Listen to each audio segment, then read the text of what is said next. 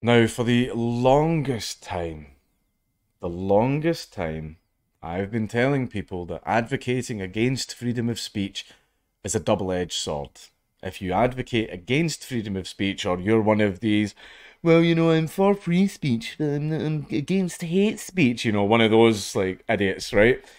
It is a double-edged sword, and if you advocate for another person's speech to be taken away, then that can also happen to you, because you're not in charge of it. The governments and institutions are in charge of it. And the government and institutions, definition for what may constitute as hate speech probably will not match yours. However, they can already take your speech away. There's too late. There's nothing you can do about it now. And here is an example of that very thing happening.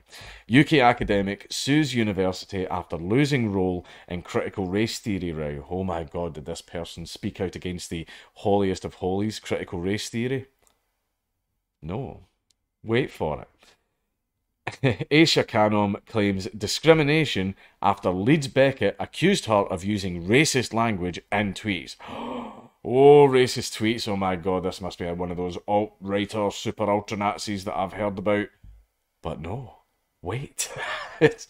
An academic is suing Leeds Beckett University after she was dropped from her advisory role over tweets calling a mixed race man a house Negro. It's alleging the decision was discriminatory because of her belief in critical race theory and black radicalism.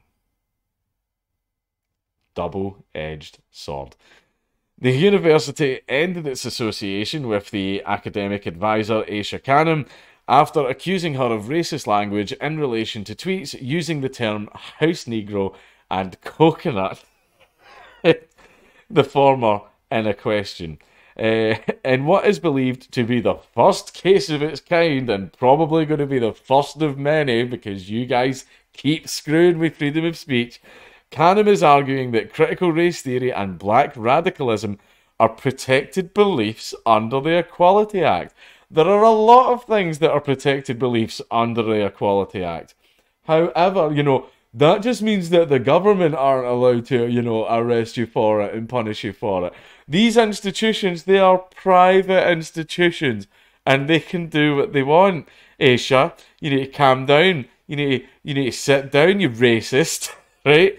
I mean, see if you don't want to get in trouble for it, then just don't be racist, Aisha.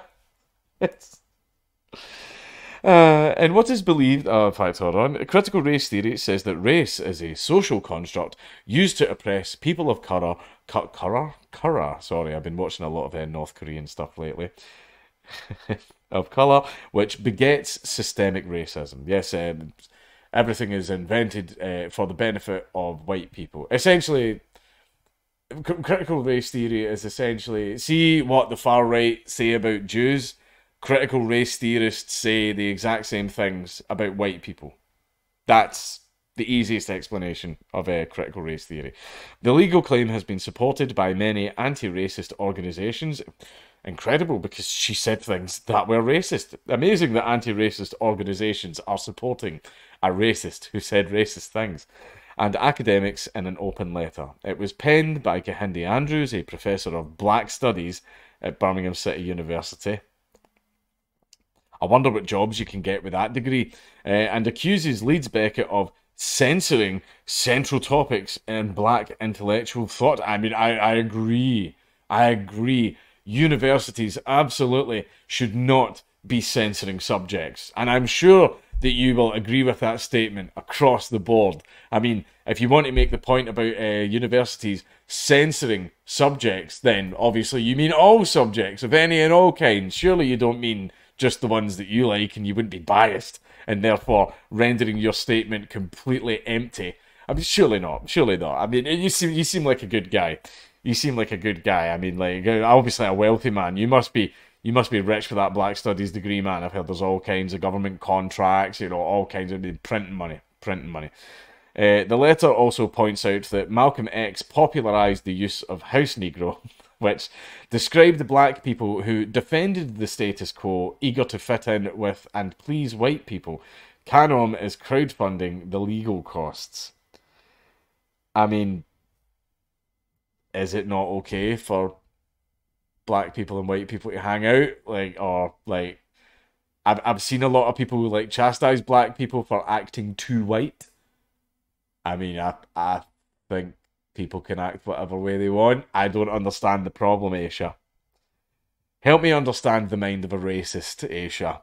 I've always, I've always, I've always struggled with it myself. Help me understand how you've arrived at that conclusion. The first tweet was sent in February after the conservative political commentator Calvin Robinson, good boy, said on BBC One's The Big Questions that he had been attacked for being black and right wing. For example, I've been called Bounty, Uncle Tom, and House Negro for not having the right opinion. That's right, I completely forgot that black people must think a certain way and must have certain predetermined political beliefs. Yes, that's... On 14th of February, the Race Trust, which was founded by Canham, posted a tweet tagging Robinson and asking, "Does it not shame you that most people see you as a house Negro?" Canham said she did not post the tweet but accepted responsibility for it. I think most people see Calvin as a man who has some opinions that he would like to share and get out there. Not a lot of people are looking at him and imagining, oh, black, how unusual to be a right-winger. Based, like, no, nobody's doing that. Calvin's a man that's got some opinions that he wants to get out there.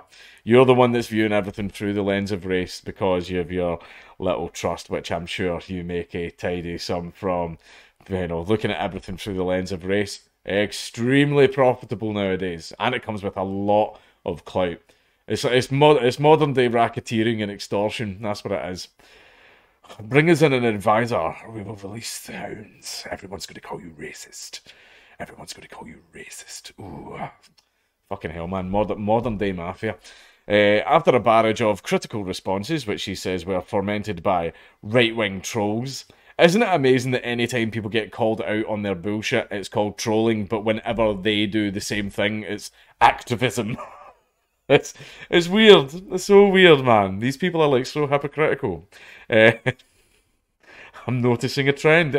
She personally used the term coconut when responding to someone about the earlier tweet.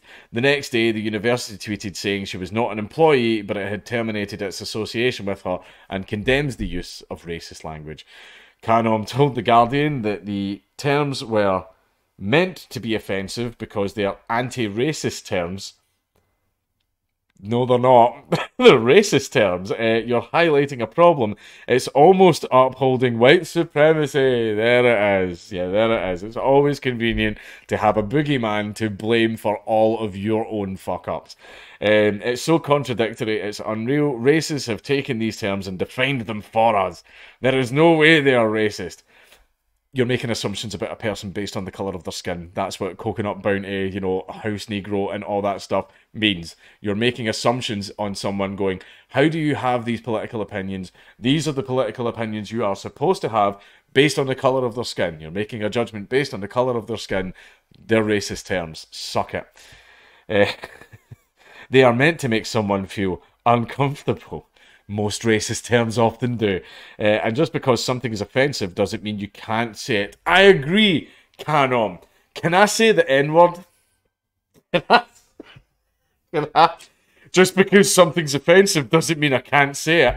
I'm interested to hear what you have to say about that. Am I, Steve McWhiteman, allowed to say the N-word then? I mean, just because something's offensive doesn't mean I can't say it. Canham said the university's actions had affected her professionally and personally in the terms of her mental health. I understand the feeling, Canham. Unfortunately, institutions don't care. Leeds Beckett condemned me to be a racist, she said. I still get trolled on Twitter all the time, and they, the trolls, post Leeds Beckett's tweets. It's always going to be there. That's my main worry, especially as the work that I do is anti-racist. Well, we live in a post-forgiveness age. This is post-forgiveness. It doesn't matter, like the way things work now on the online space, you do one bad thing, doesn't matter if it was 2 weeks ago or 20 years ago, That's you. You're out. That's it. It's gone. You will always, always, forever be judged by the one bad thing. That's the way things are. I mean, one thing that people do to me all the time is they post that fucking BBC article saying that I was linked to a forum that had racist posts. When what really happened is I was in a Discord that other people were saying racist stuff in. Other people said it had nothing to do with me. The funny thing about that article as well is a lot of the people that said the racist stuff all joined the day before the article was written and came out. It's curious that, isn't it? It's really interesting. But that's what it's called. It's called offence archaeology. You do one bad thing in your life, that's it. You are kicked off, you are exiled from the village, and that's just the way things go. Do what I did. Turn lemons into lemonade.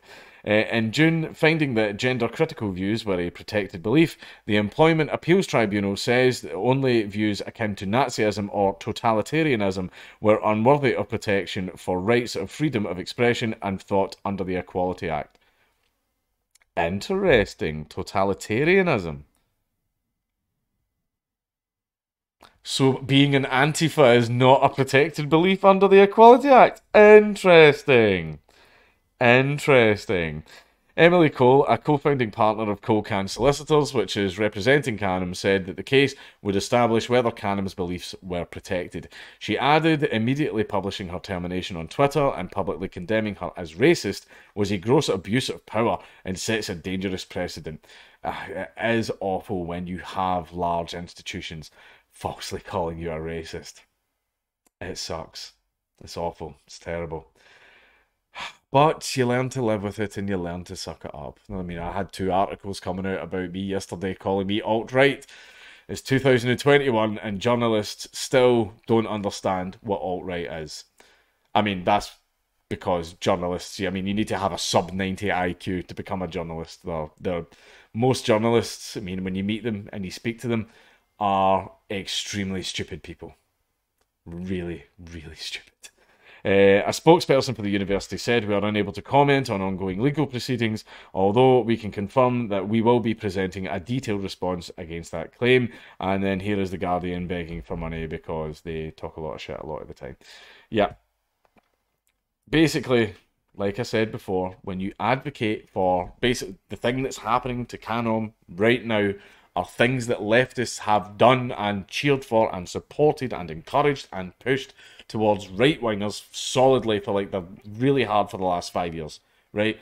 And now it's happening to them because this is the problem when you advocate for such things. You don't get to be in charge, right? When you advocate for the club, you're not going to be the person holding it. Someone else will be. And then it's up to the person holding the club. It's up to their discretion what constitutes it. And you were the one that advocated for it. So, you know, it's not very, very far. It's not much of a distance for the boot to go from your tongue to your neck. It's only a few inches, right? When you advocate for these things, you don't get to scream and complain when they happen to you, right?